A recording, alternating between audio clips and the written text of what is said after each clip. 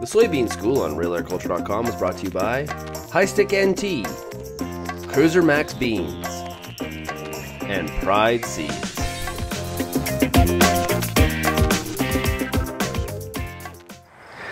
So we've had some decent rains finally. We went through one of the driest periods and actually since 1965 is what they're saying now. So that's 47 years that it's been since we've had that much dry weather. Finally some rainfall. Lots of people asking the question, is it enough to do any good? Is it too little? Is it too late? Is it saving the crop? What's happening? We're standing here by a soybean field. You can have a look at this field and you can obviously see that in this field there are spots that are done. It just isn't going to help. So there's some soybeans here that have been totally defoliated from spider mites. You can see that the plant's really trying.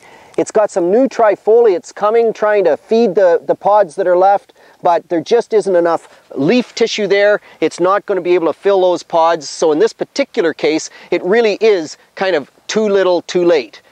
There's better spots in the field though. So if we walk out to some of these greener soybeans, we might see a little bit of a different story.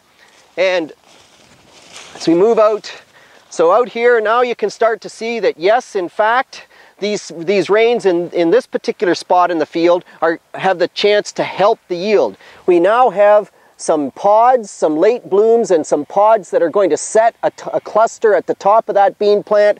The spider mites didn't get a chance to take the leaves off of this particular spot in the field, so we still have some leaf tissue there. There's moisture now. We have a shot at actually getting those bean plants to fill the pods and have a little extra yield there.